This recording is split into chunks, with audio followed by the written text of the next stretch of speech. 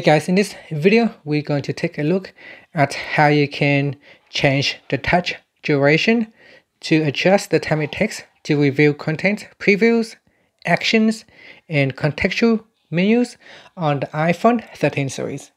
First, let's go back to the home screen by swiping up at the bottom of the screen. And on the home screen, tap on Settings. In Settings, you want to go down and tap on Accessibility.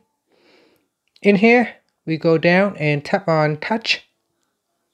Then go down and tap on Haptic Touch. Next, in the touch duration, you can choose fast or slow. There's only two options in here. You can either choose fast or slow.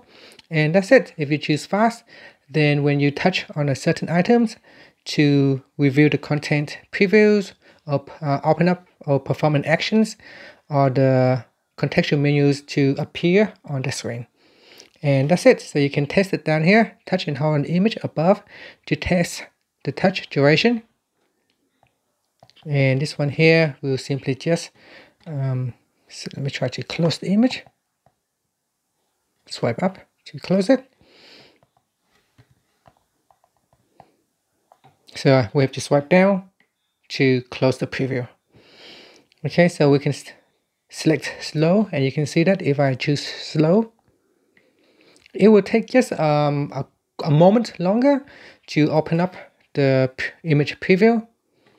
And that's it. So that's how you can set it to fast or slow for the touch duration on the iPhone 13 series. Thank you for watching this video. Please subscribe to my channel for more videos.